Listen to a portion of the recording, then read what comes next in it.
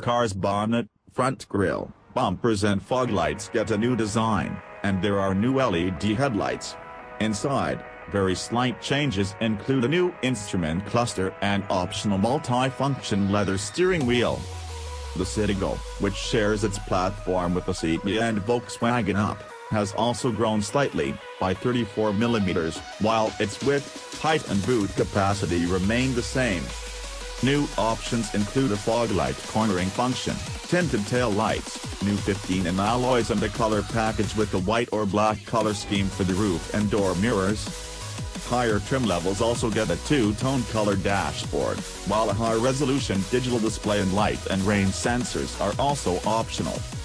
The instrument cluster, which includes the speed indicator, rev counter and fuel gauge, has a new design and comes in two different versions.